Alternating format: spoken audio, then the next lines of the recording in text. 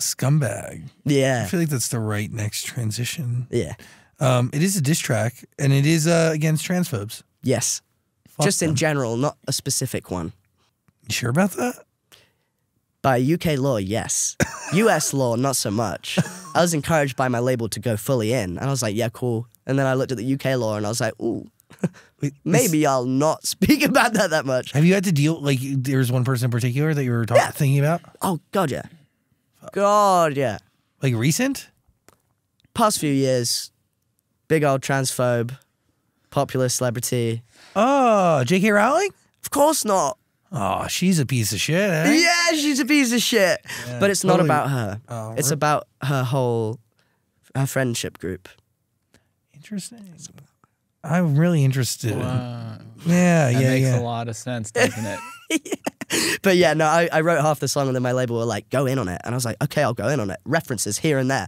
The week of release, I downloaded PDFs of every single book, wrote every single lyric, came up with everything. Because she sues people on Twitter that like have crazy. 900 followers. Yeah, she's rich and has Yeah. no heart or morals. Yes, yeah, and really is like the worst sort of rich person. Yes, she's the because she hides it behind the facade of like protecting women and children. Like it's so obvious with her. But then she also like her Twitter, like it was like 3 or 4 years ago where she liked her first anti-trans tweet.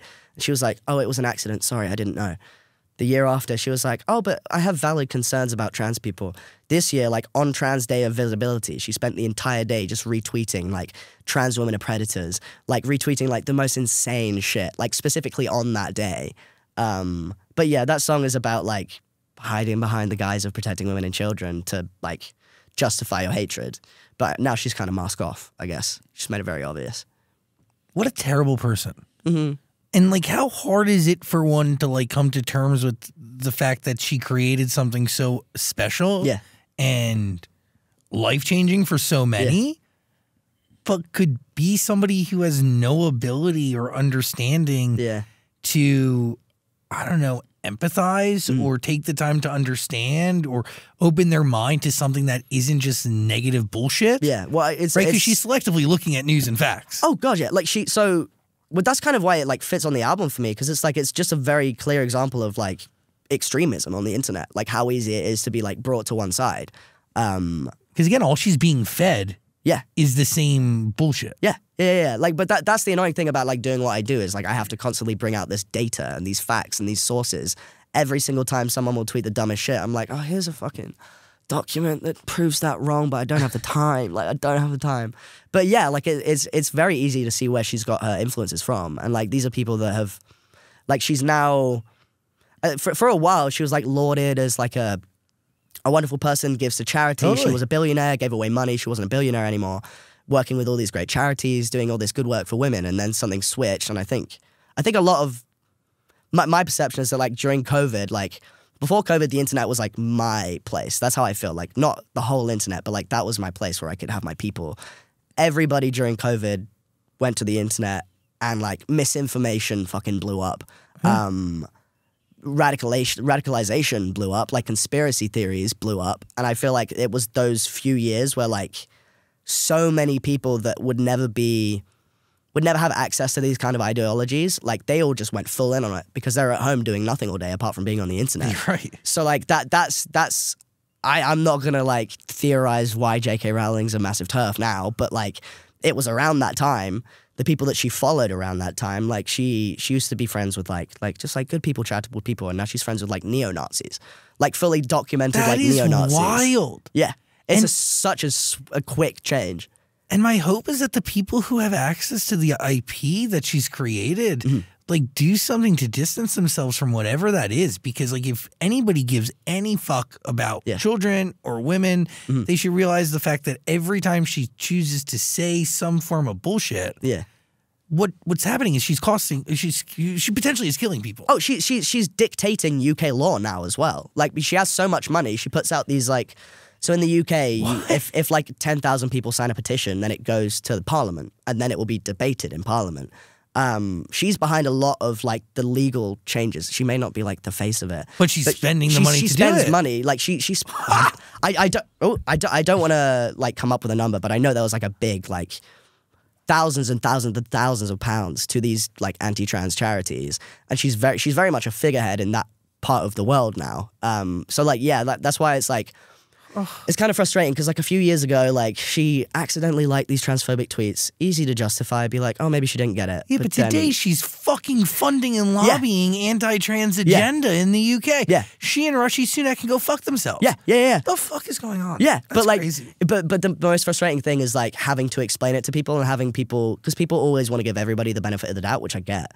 But like, I feel like in terms of trans stuff, like I found in my experience, even people that are like very accepting, very pro-trans, even like people that I'm really close with, like friends that like I grew up with that are very friendly, very good allies, or like family members even, like sometimes I'll have to like sit and like word for word write out why it's damaging for people to have these beliefs, because a lot of the time they're just like, oh, she's just being silly on Twitter. But it's like, no, she's like funding these anti-trans lobbies and making differences. Like since I've been in the US here, there's come out a study where, it's called like the Cass Review.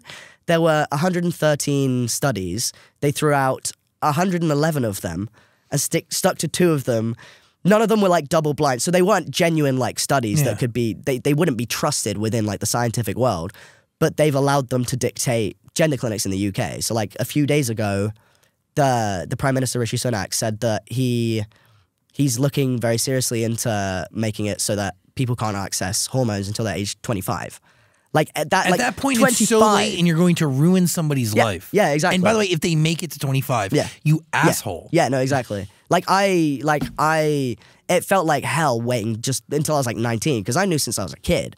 But that felt like a fucking, and I genuinely like, if you meet anybody that knows me, like I wasn't fully a person until I transitioned, because I was so uncomfortable with myself. And that's the argument they make. They go like, oh, they have to grow up fully in order to make that decision. Their brain needs to be fully developed. Breaking fucking news. Like if you're not your true self, if you're not in your true gender, if you're not in your true body, you're never going to grow up and be able to fully develop and be yourself and make any sort of coherent decision. And like, also, why the fuck does it matter to any of these people? Because that's what's crazy to me. I think like, in terms of like UK politics, like we have like the Conservatives in power. They've been in power for a while. They're like the equivalent of like the Republicans. But we've had about 4 prime ministers in the space of like crazy 5 years. Like everyone Liz keeps Truss getting is an asshole. Yeah.